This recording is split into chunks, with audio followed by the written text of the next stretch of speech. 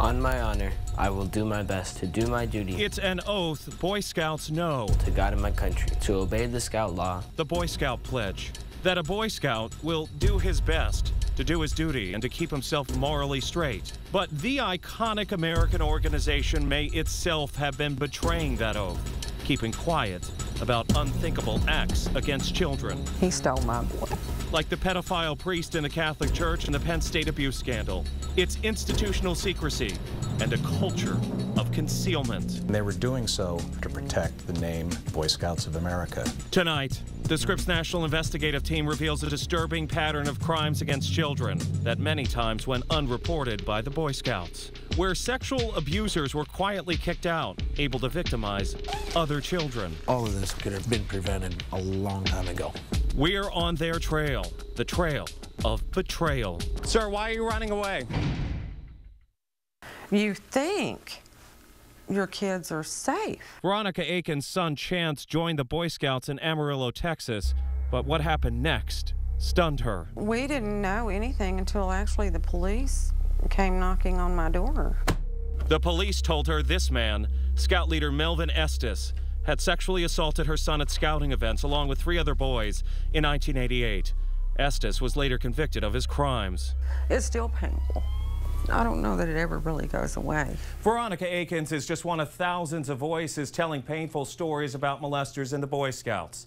For 6 months, this group of journalists with the Scripps National Investigative Team reviewed 30,000 court-ordered release documents spanning 2 decades, most of them dealing with molesters in the Scouts.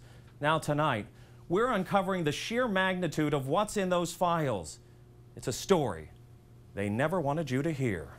They were sitting on a powder keg of information. Between 1970 and 1991, the files contained the cases of more than 1,800 individuals that the Boy Scouts deemed ineligible to serve for a number of reasons, the majority for claims they molested children. And the files reveal allegations of at least 2,000 Boy Scouts molested by Scout leaders all across the nation. Tim Kosnoff is a Seattle attorney who represents a number of Boy Scout victims. The Boy Scouts of America betrayed the trust that was granted to them by the American public.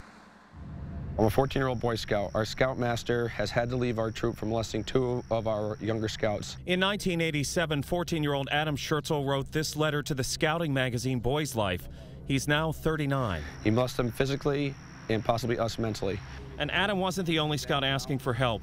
In 1976, 2 St. Louis Scouts wrote to the Scout Committee chairman, complaining that they were being molested by their Scoutmaster. The chairman writes back, quote, "Can't do anything about it." In cases where Scout officials were first informed of sexual abuse, our investigation reveals the Boy Scouts failed to report it to authorities 72% of the time. In 1983, Boy Scout officials were told by parents that this man, Paul Kofoot, allegedly sexually molested their 11-year-old boy at an Evanston, Illinois camp. The Boy Scouts didn't go to authorities. The only repercussion for Kofoot was to be booted out as a Scout leader. How could you let somebody like that go and not do something about it? I mean, you're letting a pedophile go? A Scout official in a letter to Kofoot told him the matter would be, quote, maintained as confidential. And we uncovered 146 cases where the Boy Scouts assured Scout leaders accused of molesting boys that the matters would be kept confidential. I mean, the Boy Scouts, wow. Sean McPherson, who lives in Nebraska, knows exactly who Paul Kofoot is. But Sean wasn't ever a Boy Scout. Kofoot sexually molested Sean as a 13-year-old, 8 years after the Boy Scouts failed to report Kofoot to police. Sean never knew about the Boy Scouts' allegations against Kofoot until we showed him. All of this with me and with these other kids could have been prevented a long time ago. Sean's parents reported this case to police. He was convicted and is now a registered sex offender in Nebraska. And all of these men were reported to the Boy Scouts for allegedly molesting Scouts, but the Scouts didn't call authorities. Each man later caught and convicted for other sex offenses, mainly with children. Like former Virginia Scout leader Michael Eck, in 1991 he admitted to inappropriate sexual behavior with Scouts. Again, Scout officials didn't call police. They simply barred him from scouting. 3 years later, he was convicted of sexual battery in a different case. You're Michael Eck, right? The Boy Scouts never held you accountable, did they, sir? His case and the others raise serious questions for the Boy Scouts of America. There wasn't a culture of secrecy in those files? You mean a culture of secrecy in protecting bad people? No. Boy Scouts of America President Wayne Perry believes overall the confidential file system has worked. It protected a lot of kids. A lot of kids? Absolutely. But he also says it didn't protect all kids, and for the first time concedes. It is a terrible failure. It's a moral failure. The Boy Scouts released a report last month from a paid contractor that looked into those confidential files. The report concludes the Boy Scouts prevented at least 175 suspected abusers from becoming Boy Scout leaders.